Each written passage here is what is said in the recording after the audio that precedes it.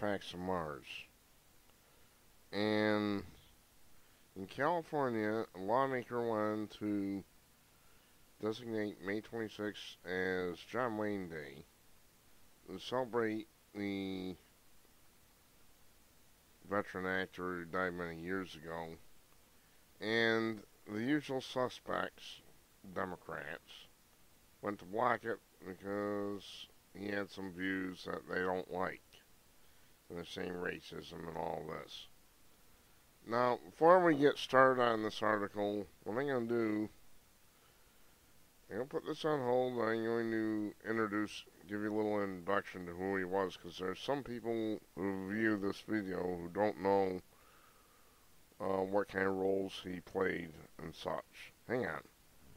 Now, you have to understand what kind of actor this was. He was an actor for a different era. He played the tough, macho, white guy role in the movies that he played. I think he died from lung cancer, if I'm not mistaken, which is a shame. He would play in cowboy films, like you see here.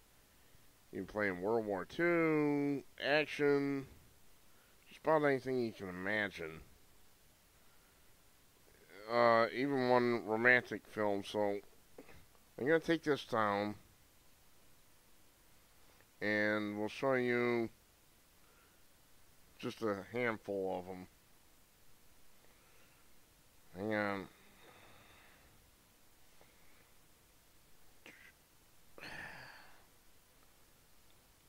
Okay, Blood Alley, 1955. Plays an American captain of some kind of a civilian ship that's fleeing the communist Chinese headed towards Hong Kong, where there was British leased that colony, leased it as a colony at one time.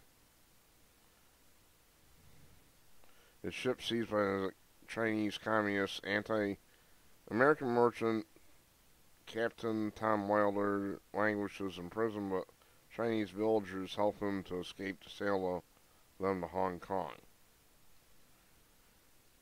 Exciting movie, civilian ship that's shot at and pursued by a communist Chinese destroyer. The Quiet Man. A retired American boxer returns to the village of his birth in Ireland, where he finds love. Okay, that one is interesting because at one point he kicks in his new bride. I think she was his bride at the time. Locks the door between he and her, and he kicks the door in. See, today the feminists would be screeching, demanding this movie be banned because of that scene. But that's the way things used to be. You had a real man, he took charge of his home, and that's the way it was.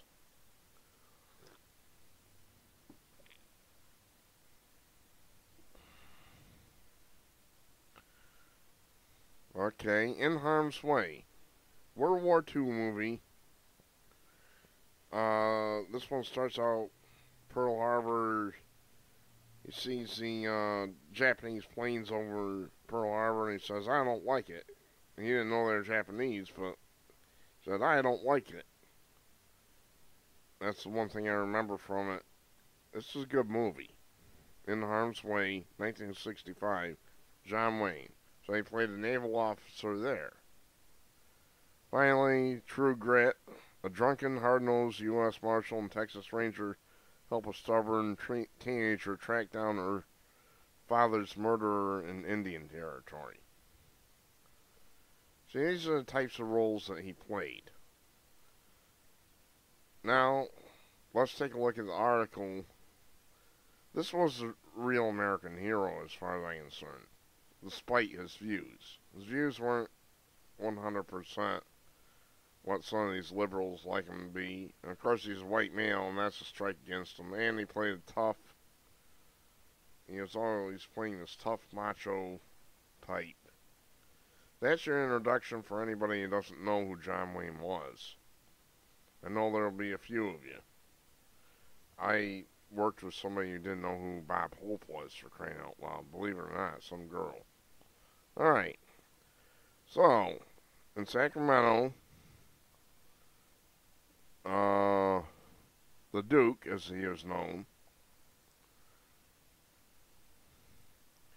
he was in all sorts of different movies. Like I said, Assemblyman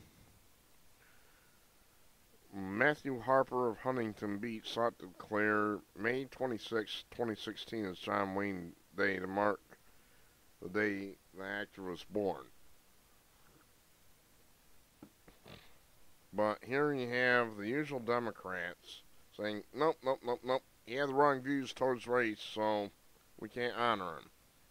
They had disturbing views towards race, objected commie liberal Luis Eladio D. Wattensville, leading off a 20-minute debate. Eladio cited a 1971 interview with Playboy in which Wayne talked disparagingly about blacks. You know, all I care about is honoring his film legacy. I believe in white supremacy until blacks are educated to the point of responsibility.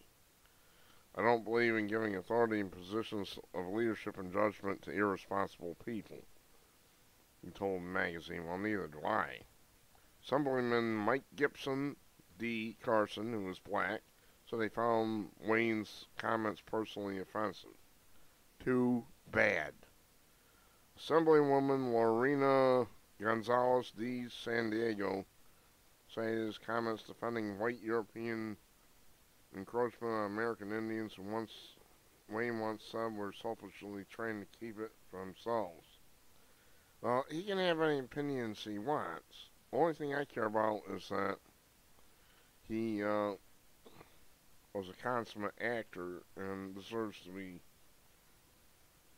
recognized for that.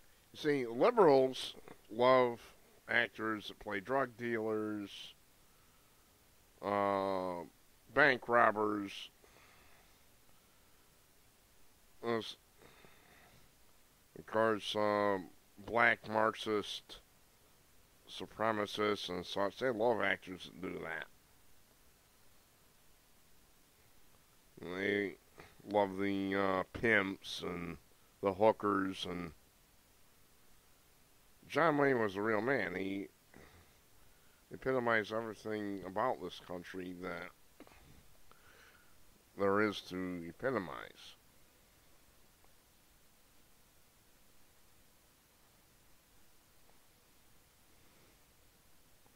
Opposing John Wayne Day resolutions like opposing apple pie, fireworks, baseball, and free enterprise system on the 4th of July, he said later in a written statement.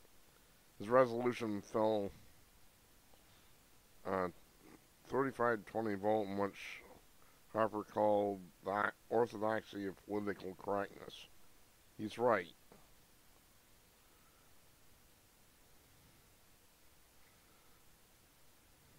I think the assemblyman would know if there was a crossword about having an airport named after him, said Harper's spokeswoman Madeline Cooper. Several lawmakers supported the resolution calling Wayne an American hero whose family created a namesake cancer foundation after his death. Yeah, don't look at their views, look at their actions. You have to have the right view all of a sudden in this country to be recognized? That's absurd. Nobody, and I mean nobody, is perfect. You gotta do the best you can. John Wayne wasn't perfect. These lawmakers aren't perfect. I'm not perfect. You're not perfect. The Bible's right about that. None of us are perfect. But this is absurd. These are people who just hate this country. They're like mini Obamas, small, on a much smaller scale. They're like Obamas, basically. Oh well. I'm Artifacts Mars. Thanks for watching.